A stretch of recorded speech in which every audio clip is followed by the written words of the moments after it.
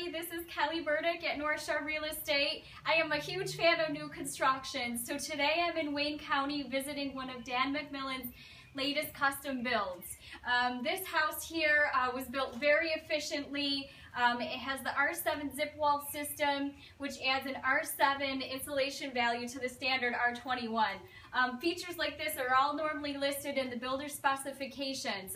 That's also where you're going to find out if you'll get features like granite or formica, if you're going to have a flooring allowance, what are the plumbing fixtures, are they Kohler, different things like that. All of these items are negotiable up until you sign your contract. When you sign your contract, you're signing off on all the specifications, so anything you want to add into that house is going to be a change order and extra afterwards. So make sure to use a real estate agent that understands the features that go into a home and can build them into the negotiation of the pricing.